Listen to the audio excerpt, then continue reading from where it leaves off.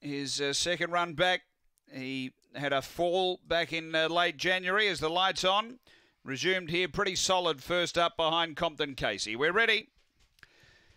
They're set and racing. Firing out, Aston Audrey's going to drive and lead. Union City Blue a length and a half away, sliding into second. Then came our Winnie. Next is Wild Luna, Tiger Holly and 58. Down the back, leader Aston Audrey by a length and a half. Union City Blue trying to stick but can't for the moment as the leader pulled clear. Then came our Winnie turning for home. Aston Audrey ran a bit awkwardly. It's clear of our Winnie late. Aston Audrey has beaten our Winnie, Union City Blue, then 58. Behind those we had...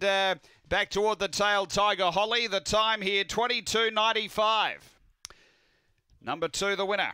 Aston Audrey. She was a little bit awkward on that home bend, but was able to hold them off after she really put a nice little gap on them from the turn off the back toward the home turn and has been able to do enough. It's 2.875, Aston Audrey, June Sharp. Number 2, the winner.